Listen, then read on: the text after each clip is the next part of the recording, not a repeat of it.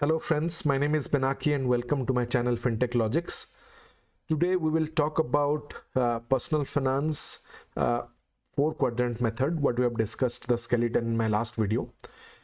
Specifically, we'll focus on age group 20 to 30. If you have not seen my previous video, I'll provide the link here. Please have a look. So let's begin.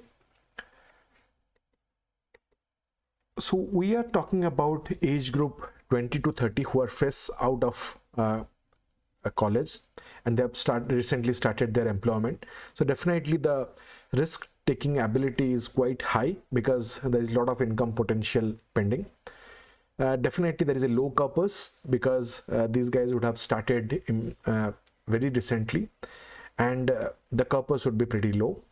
And we are talking about a short or medium term view. Short term view for the people who are planning to do a higher studies post 1 to 2 years or 2 to 3 years of service, and medium term if they want to invest or plan for 5-6 years horizon and then go for higher studies, or probably they're planning for the next milestones in their life, like your marriage and all.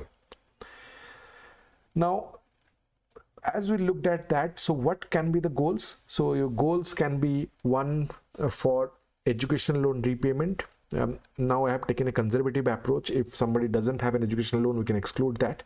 But if somebody has educational loan is to be repaid. There has to be rainy day savings as my second point.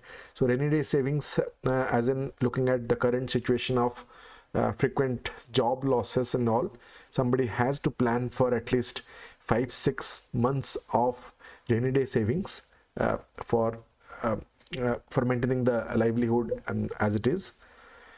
The third point is regarding travel purpose. So this has been never in a wealth manager's scenario before 5 years, but now looking at the current landscape, travel has become an important part of everyday's life. It might be in form of biking, or it might be in form of traveling around the world.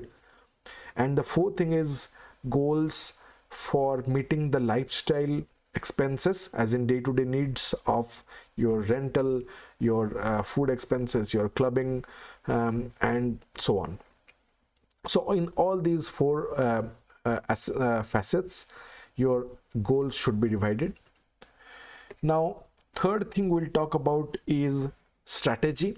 So strategy as in how do somebody invest, like that is another investment strategies. What can be the credit, right? So what kind of loans may come for? So one of them is educational loan, as we already talked about, and somebody might plan for a home loan or something. Going further, somebody might take a educational loan. Now for that, what is the liquidation aspect that somebody should keep it in mind? That okay, if you are talking about a short or medium term and somebody would go for a higher studies, then what kind of instrument somebody should be investing so that liquidation becomes easier for a lump sum amount and for periodic expenses also. And fourth thing is insurance strategy, that what should be the mix. So for example, for 20 to 30 age group, your health insurance may not be a priority because most of the companies provide that 5 lakhs of health insurance. That would be sufficient if you do not have any additional or unprecedented need. Otherwise that 5 lakhs amount should take care. So rather somebody should be looking at insurances from other angles. So somebody if takes a housing loan, then somebody should be worried about the credit protection insurance, that looking at the frequent job losses. If there is any job loss, then how my home loan would be paid. So for that, credit protection insurance should be taken into the purview.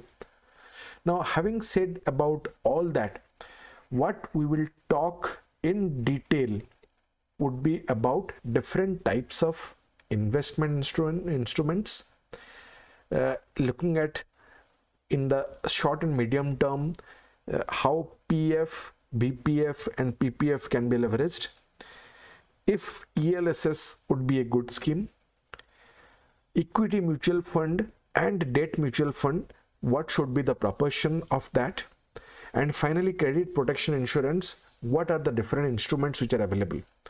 So in my further videos, after establishing the skeleton, we would talk specifically about different instruments, right from your fixed income, your secured income, to your equity mutual funds, etc., and from the insurance and investment mix as well. I hope this is able to give you the basic of how a 20 to 30 age group should be looking at in terms of their personal financing. Thanks a lot, viewers.